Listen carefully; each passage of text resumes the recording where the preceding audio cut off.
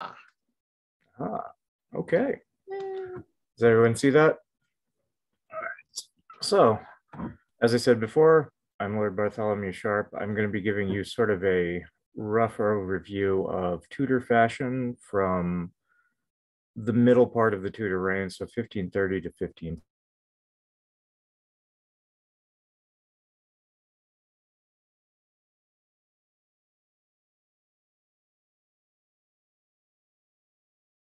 Of some of the trends in fashion, what were common items of clothing, as well as the difference between upper and lower classes at the time.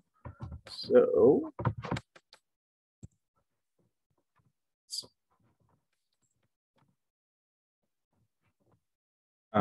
basically, the period that we're covering actually has the majority of the Tudor monarchs, except for the original Tudor monarch, which is Henry VII. But this particular, the middle period, I find it actually shows some of the bigger transitions between the clothing, like it's a wider range of stylistic changes. So I think this is a very interesting period in the Tudor timeline. Also, my primary persona is based in drowns in 1545 on the Mary Rose. So this is really one of my main areas of interest. So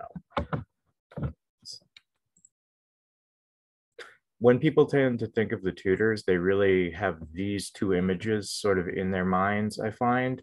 You either have Henry VIII, you know, in all of his masculine glory, or you have Elizabeth I, which is a little outside of the time period that we're looking at, that particular portrait, but those are sort of the main things that people tend to think of in Tudor fashion. Sort of the two extremes of the masculine and the feminine, if you want to look at it that way. But there's a lot of variation that sort of runs through the whole time period, and I want to try and show you a little bit of that. Sort of, these are the basic layers of clothing that if you were going to go out in public, you would have had some equivalent thereof. For women, you would essentially start with your shift chemise. You would then have either a kirtle, which would kirtle, or possibly a body and skirt, and some form of head covering. Male clothing generally consisted of a shirt, a doublet, hose, and again, some form of hat, head covering. Additional layers that were then added onto those, which are actually in many respects the much more interesting layers of clothing, because that's where you tend to see a lot of the decoration and the variations, particularly as you go through the period. You see things like gowns, various forms of sleeves, which may or may not be detachable, or in multiple parts on the sleeves, particularly in women's fashion. You have things like the farthingale, the bum roll. I forgot to type in bodies or corsets, which begin in this period, which are undergarments that actually help shape the entire sort of profile of what women are wearing. With men, you have things like the jerkin, which there's no real hard or fast rule for it. We tend to think of it as a sleeveless garment. Back then, they weren't quite so set with that. So it could be with or without sleeves. You also had things like gowns or coats, which again, just additional layers that would have been worn to deal with the elements as well as show off your status in life. So, what were the clothes made of? They were made of, this is probably not news to anybody here, but linen, wool, silks, and mixed fabrics. It all depended on where your social status was and what you were using. Linen, which these are some of the other, basically the types of weaves. I've added some of the period terms that were used for those, the various grades or weaves of linen here, as well as the wools and silks. Linen tended to be used as for shirt shifts, undergarments, things of that nature, as well as linings. A little bit of, they also are used for men's doublets pretty routinely. Wool is sort of the mainstay of the outerwear.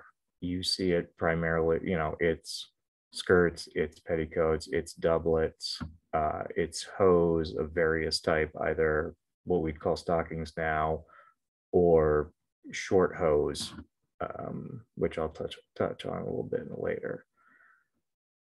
Wool came in an unbelievable variety of weaves and styles. And again, it really boiled down to where you were in the social ladder as to what you got to use, what you could afford, and what was available. I just thought this was kind of a fun picture of a variety of Tudor textiles there, which was actually part of a A&S project during the pandemic. So silks, unless you're fairly well up the pecking order, you're not going to be using silks for the most part, unless you have very small amounts of it for, say, decoration or facing. And then you also have mixed fabrics, which the two examples that I've got there are pretty big difference. Fustian, which is a mixture of either linen or actually cotton, or linen and wool. It was generally a 12 weave and actually woven so that you basically had sort of a fuzzy nape on it, a lot like cotton moleskin today, or even the low pile cotton velveteens are actually not that dissimilar from what I've read to sort of the feel. That came in a lot of different qualities. The best normally coming from places like Milan in Italy or in Genoa. You also have things like cloth of silver or cloth of gold, which are restricted to the absolute top of the food chain. Those are royal, you know, this is silk. It's a damask like weave where you have silk and you have actual gold or silver threads. So that's the very top of the pile. Moving right along, I'm going to start out here in the 1530s in this particular slide, which is actually one of my favorite paintings and could be a class unto itself if you want to talk about symbolism. This is The Ambassadors by Hans Holbein, but I think this actually gives a really excellent example because you can see the gentleman with the globe behind him who is French ambassador. I don't remember his name off the top of my head, but you can actually see all the various layers of his clothing here, what I've already mentioned. You can see the pink slash doublet that he's wearing.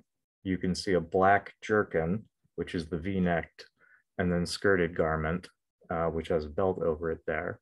You can see below that, unfortunately, this isn't a very good copy of the picture, but if you, in a better quality one, you can see just a little bit of fringe of where he's actually wearing a pair of short hose and then has tights or stockings, or referred to as nether hose, below that.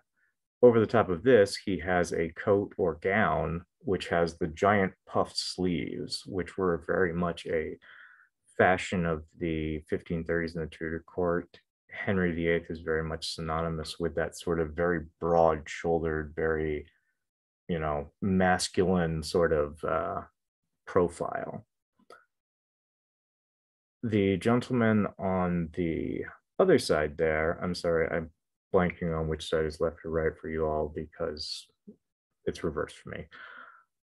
He was actually a bishop, I believe. And he's wearing a very interesting gown, which is actually some sort of silk damask and it's trimmed with fur. So again, he may be a man of the clergy, but he's definitely showing you where he runs in the social ladder by what kind of a cloth is being utilized here.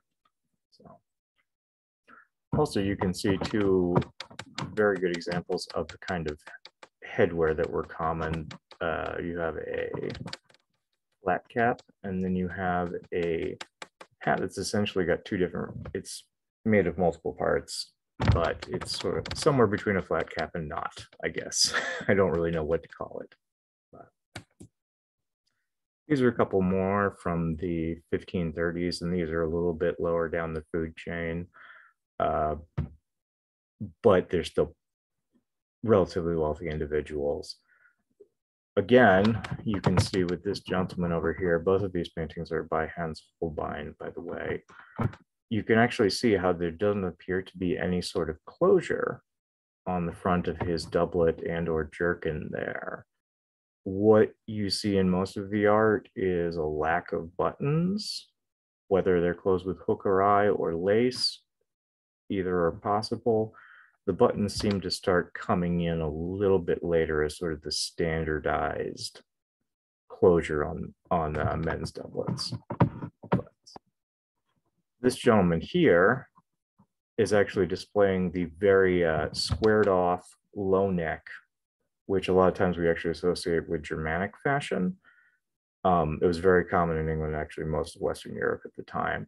But this is just a really good image, again, of showing those various layers along with that low.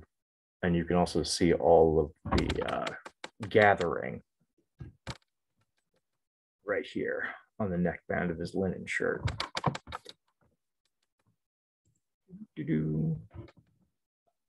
Here we actually have the two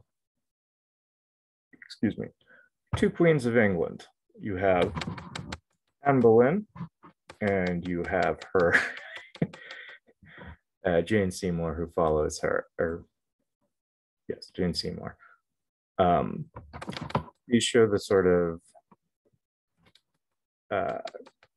gowns that are being worn. You can actually see the little stitches and or pins here, which are actually holding the gown closed.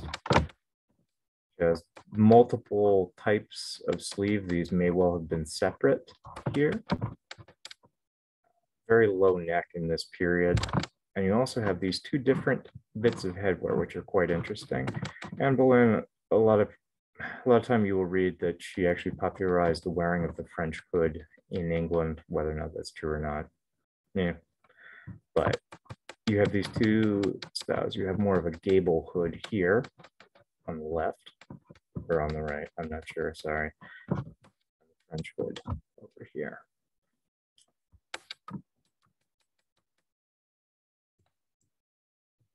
This is another one. This is actually showing a nice overgown here with beautiful sleeves over the top of it. This is another one by Holbein. I believe it was dated to 1537. I don't remember. I'd have to check my notes. Somewhere right in there. But you can really see the sort of majesty of that overgown there. So.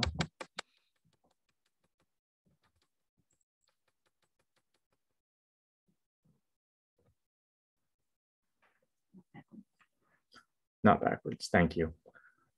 Moving into the 1540s here, we have two images, one of the young King Edward the Fifth, Sixth, thank you.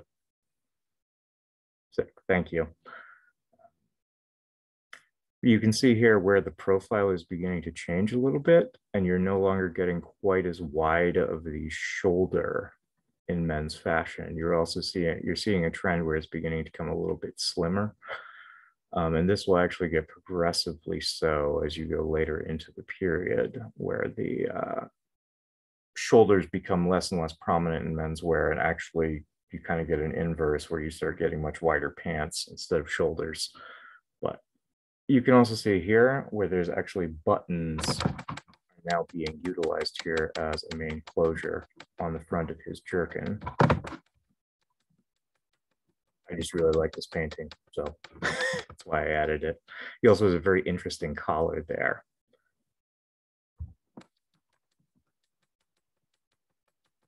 Yeah. Thomas Gresham. Yeah. While I'm mostly focusing here on the clothing of the aristocracy because that's actually the easiest thing to find sources of, this is one of the paintings that actually shows a little bit lower down the food chain. This is the Field of the Cloth of Gold, which was painted in 1545, even though it represents events that happened actually, what, 20 years earlier, somewhere in there. So the fashion is actually of the 1540s, even if it is actually representing something that has happened in the past. Unfortunately, I can't get to zoom in here, but you actually get a good look at some of the more, more regular people's clothing down here, which is, it may be following the trends of the upper aristocracy, but it's a little more subdued. It's not quite as fancy, you know. It's you dressed as well as your station would allow. This is the second painting in that series. Actually, this is the embarkation at Dover. I don't remember which one of these is. One of these, I believe, is supposed to be Mary Rose. But again, this actually depicts soldiers here, so this actually shows a little bit more of the social spectrum. And if you zoom in, you can again see they have the same amount of layers. It's just nowhere near as fancy. You also down here, which I wish I could zoom in on this, you can clearly see how very few, if any, of these folks are still wearing joined hose like in the medieval period, and it's pretty much all become separate at this point. Moving right along. The fashion doesn't seem to move quite as much, at least from my understanding. These images I actually really like because they show the shape created with a farthingale. It has this lovely, almost conal shape. The farthingale is essentially an underskirt which actually has rigid hoops in it, and it helps provide that nice shape to the skirts and overskirts there.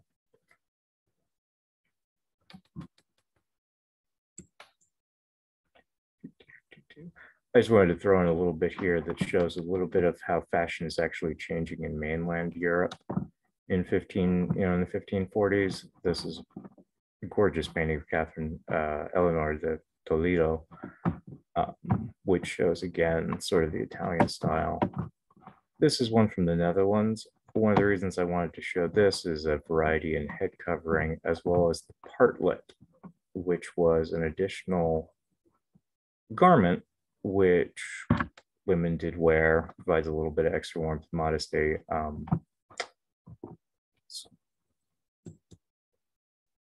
Moving right along. We're into the 1550s now. This is Mary I of England and her husband Philip II of Spain. I don't find that it's quite as recognizable, the differences that are the changes, at least in English women's fashion at the time, so much as it is with menswear. To be fair, I've also studied menswear considerably more. But by this period, you're really beginning to see more of what we think of many people's mind as the Elizabethan sort of image by the 1550s. Of course, by the end of it, it is the Elizabethan age, but you can clearly see here much smaller profile, and the cut piece, of course, still there, will be for another 20 odd years, but generally a much slimmer profile for men at this time.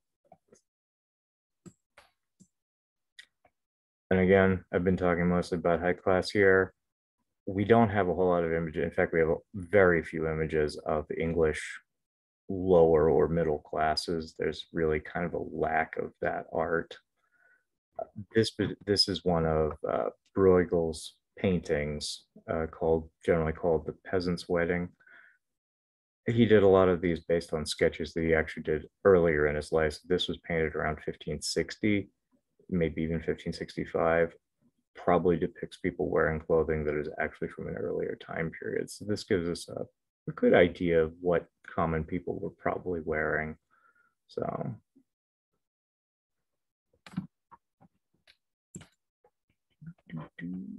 these are just a couple books that I think if people are really interested in this subject, give you a very good overview, as well as construction details if you're interested in making any of the clothing, but also ones that cover sort of the really in-depth cost of clothing, things like that, the difference in social status, the symbolism that you see in paintings. So I will actually put that one in the chat here in a little bit.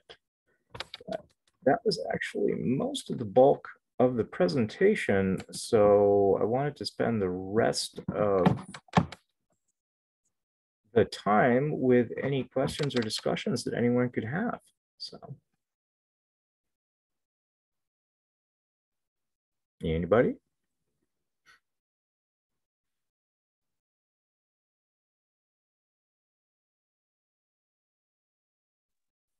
You should be able to. You can raise your hand. So I think a couple of us did that. And I just realized since you weren't familiar, you might not have noticed. So people are raising their hands, so you could call on them if you wanted. I just wanted to start with like the, you know, what colors were common, especially with specific dyes. Like especially on different levels, like what would the lower classes use in terms of colors?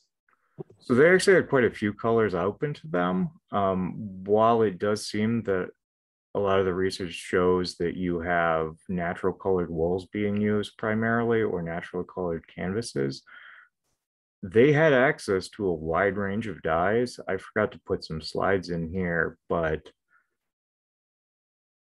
woad, well, so blues, yellows, greens, reds, and a huge variation within all those.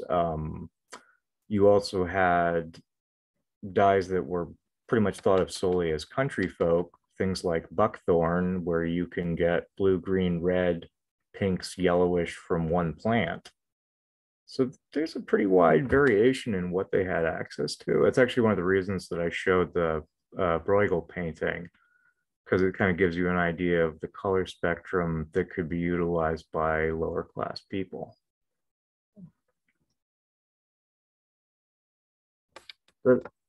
Good. You have a question in the chat. Have you from Yvette?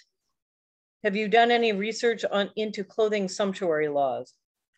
I have done some. In fact, that was actually where a lot of the information pertaining to fabrics and where they fall in their social status, things like the cloth of silver and gold being restricted. The sumptuary laws are basically keep getting redefined and redefined up into, well, basically the Jacobean age. By that point, they've kind of the cat's out of the bag by the time of James I. But even Elizabeth is still enacting sumptuary laws well into her reign. So, but it basically said, if you're worth X amount of money, this is what you get to wear. If you're below X amount of money, this is what you get to wear. And essentially that was what it dictated. So, I mean, there's quite a few stuff that are restricted to only the very top of the nobility, essentially, you know, with things like furs and silks and various other ones are restricted to the very top of the social spectrum. And then you have very cheap cloth that can be pretty much the only people who are going to be wearing it are the peasants. So, and yes, Elizabeth banned woad production within 15 miles. If you've never worked with woad, it is disgusting. It smells unbelievably. Yeah. Devin? Evan? Yeah, so this may be basic, but it's one that drives me nuts. Mm-hmm. What is the difference between a doublet and a jerkin? Where's the dividing line there? So that dividing line really seems to be a modern thing. You will, in general, it seems to be that a jerkin was worn over the top of a doublet. When you get into some of the written records, they're not quite as strict with it as we as modern historians would want to be. Generally, though, if you're reading any kind of modern publication, if they're referring to a jerkin, it's generally a sleeveless garment worn over the top of your doublet, is what most modern authors are generally referring to. Might have a long skirt, it might have shoulder wings, it might have puffy, you know, there's a wide variation in it. Could be leather, could be cloth. There's, if you want to see, there's some fantastic preserved ones from this time period. They're actually leather ones, as well as a wool one that was recovered from the warship of the Mary Rose. So that's right, 1545. So right in the midst of this, what we're discussing today. Yeah. And so is there any difference in how they close or not? Not really. Cool. Different question. You were just talking about how hard it is to find working class examples of clothing. Would you mind dropping some resources where we could find that? Artwork is kind of hard. So I hate to say it because they might revoke my citizenship, but in many respects, England was a backwater as far as art and culture went in the earlier part of the 16th century. You just have you have a lack, unlike somewhere like the Netherlands that has the genre paintings that show common people. There are things like the Museum of London actually has an excellent online resource database that does have a lot of things like shoes and various other items that have been recovered from the Thames.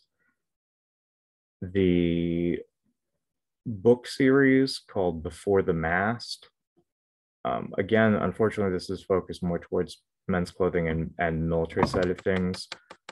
But Before the Mast cover details the personal effects, clothing, everything else of that were found on the warship the Mary Rose, which are just fantastic. So, yeah, that is a lovely book, and they've got it back out in print, and it's easily available these days too. A little pricey, but worth it. Awesome.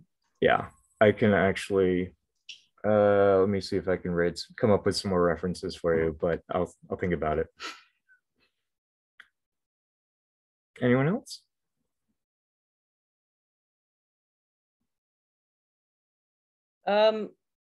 I was just going to add towards the color question.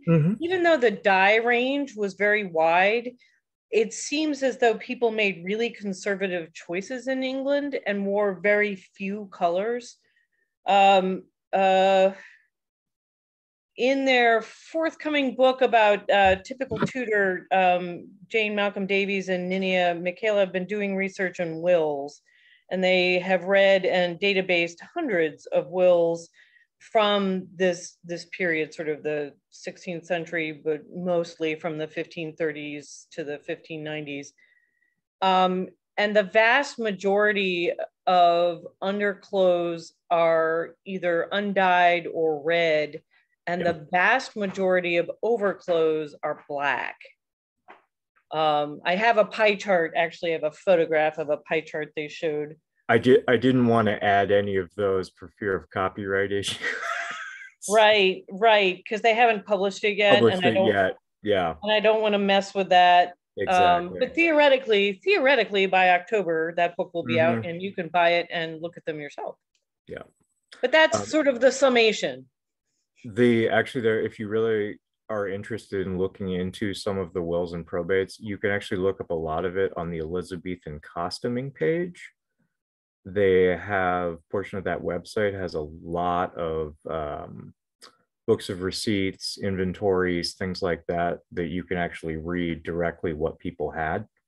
Can you post the link to that? Yeah, let me see if I can. The other thing that's on there is Melanie Schuessler Bond went through the Lyle letters, which is a correspondence done between the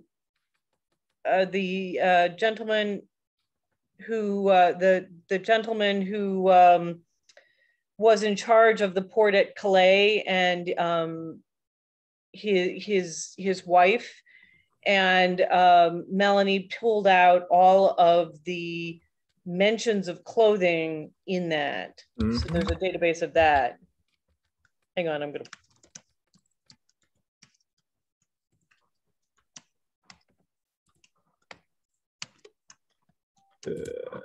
Yeah. There you go.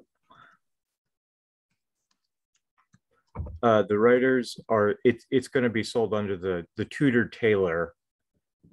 I just put it there. Yep, thank you.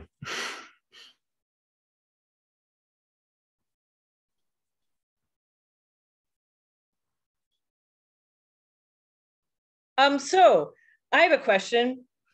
What are you making for your elevation? Since one of the reasons that I asked you to do this was so that we could make clothes to go to your elevation.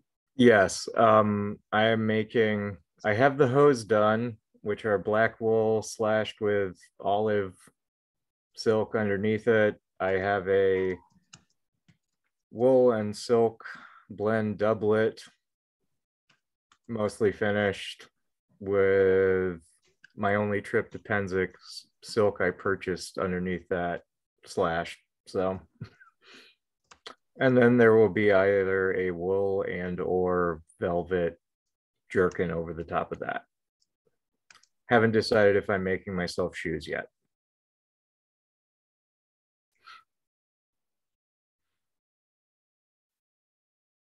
Do you want to talk about where you buy fabric?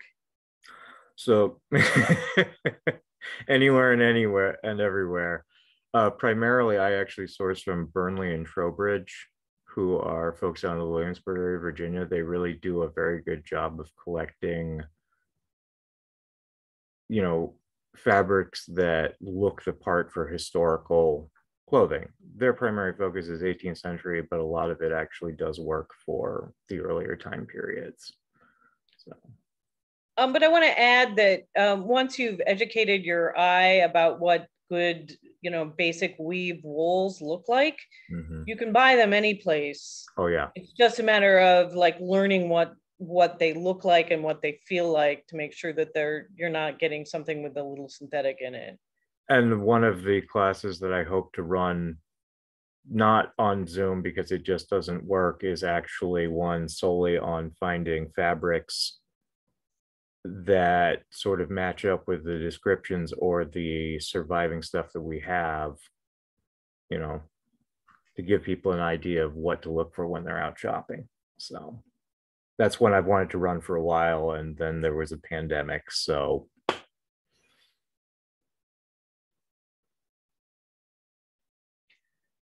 it's still pretty easy, even in just New York City, to find good basic black wool.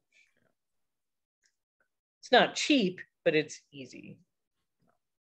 No, what I do find, and actually I did a really cool experiment last year where I created a sort of a lower class black wool fabric using dyeing it with a mixture of indigo and black walnuts.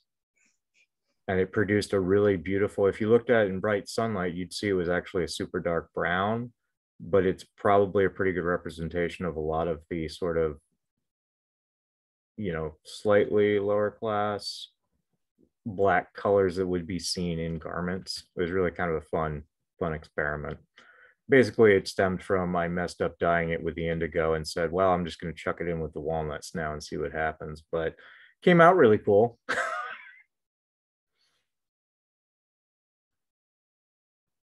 Anybody else have any questions? Tell us about how you roll your hems. That's what I want to know. Nobody's going to ask, then I'm going to ask my questions. This man rolls a beautiful hem.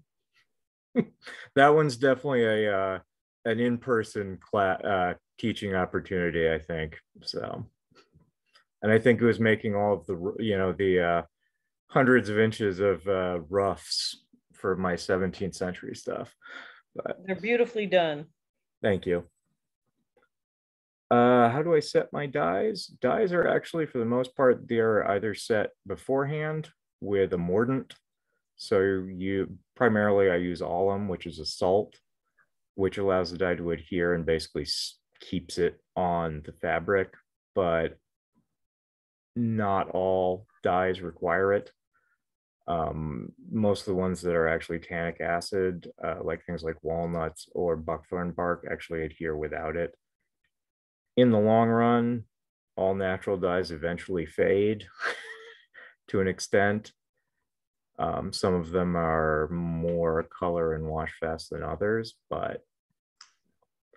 and yes, if you can afford to get the stuff from the historical fabric store in Sweden, I recommend it wholeheartedly. It is beautiful stuff.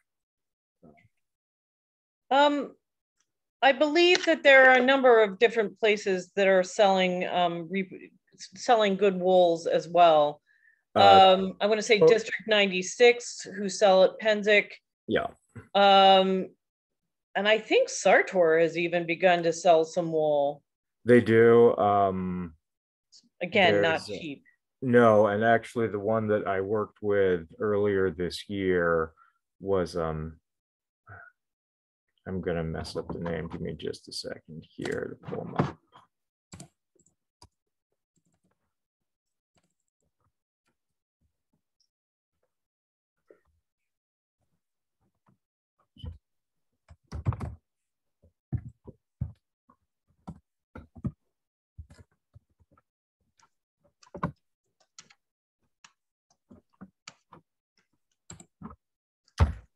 Company out of Germany, and I just cannot find the,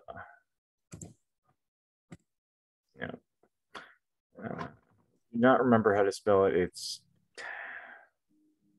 Toss and Stuff, something along those lines, but they make a really nice selection of actually modeled wools, which really reproduce period stuff very well. So you could always put links to your favorite suppliers in the chat of the Facebook event.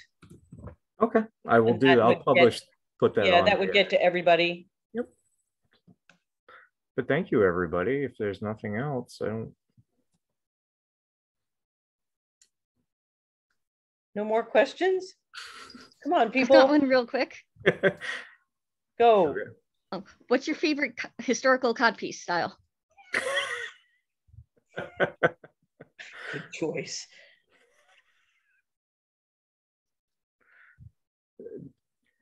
I mean, if you're going to do it, you may as well do it with Henry VIII style, because, you know, it's so absurd, you know. Oh, okay, which of Henry VIII's codpieces? Right. I'm going to mute you. You're troublemaking.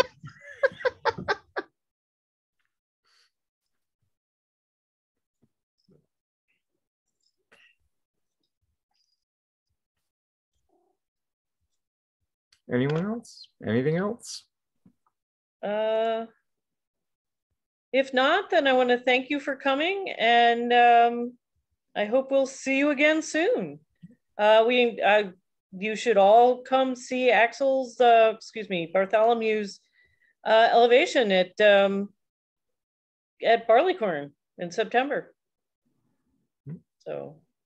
Thank you, everybody. This wasn't as painful as I thought it would be. As I said, it's my first time trying to do this on Zoom, so.